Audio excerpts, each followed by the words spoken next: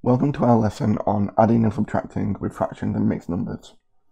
So we're going to begin with question A, where we have 1 and 1/5 added to 1 and 1/3. So I'm going to begin by adding the integers 1 and 1 to make 2. And now I have 1/5 added to 1/3. And to add these together, I need a common denominator, which I'm going to choose as 15.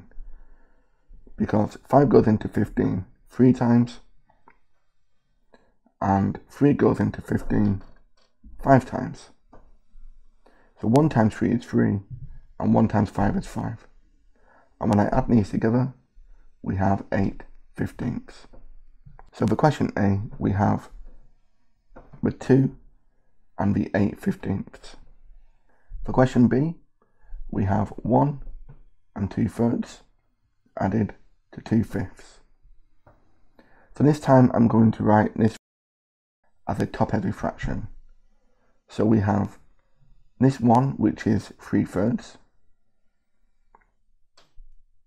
added to the 2/3 is 5/3, plus the 2/5. And I'm going to use again 15 as the common denominator. So I'll multiply this fraction by 5, which gives me 25/15, and I'll multiply this fraction by 3, which gives me 6/15. So adding them together gives me a total of 31/15, which as a mixed number is 2 and 1/15. Okay, let's move on to question C.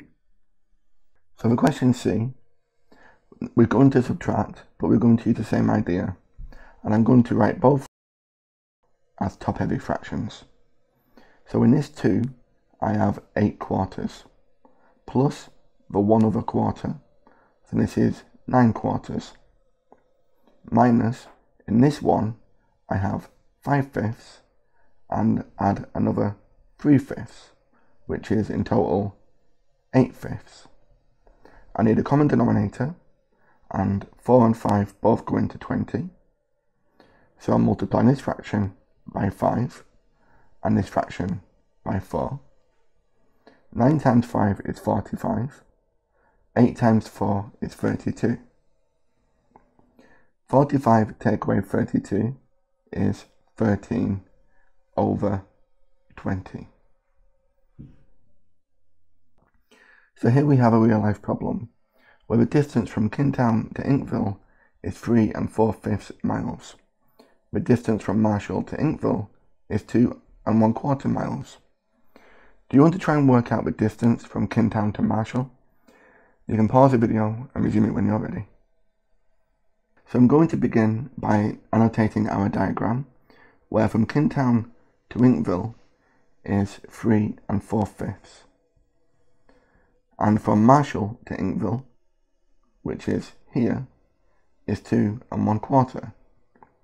So, from Kintown to Marshall will be the difference between this fraction and this fraction.